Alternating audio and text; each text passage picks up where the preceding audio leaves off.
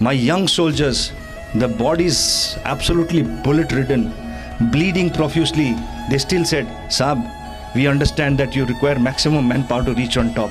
They said, "Saab, आप जाइए, लेकिन थोड़ा जल्दी आइए, बहुत दर्द हो रहा है, बहुत महसूस हो रहा है दर्द, बहुत खून बह रहा है, and we want to live." I said, "Fine."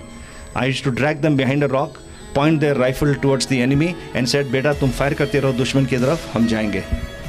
And I must share with you, after a couple of days, I thought I'll be coming back after a day or two, but it took little more time. After a couple of days, when I came back, I saw the same bodies. Their rifles were pointed towards the enemy.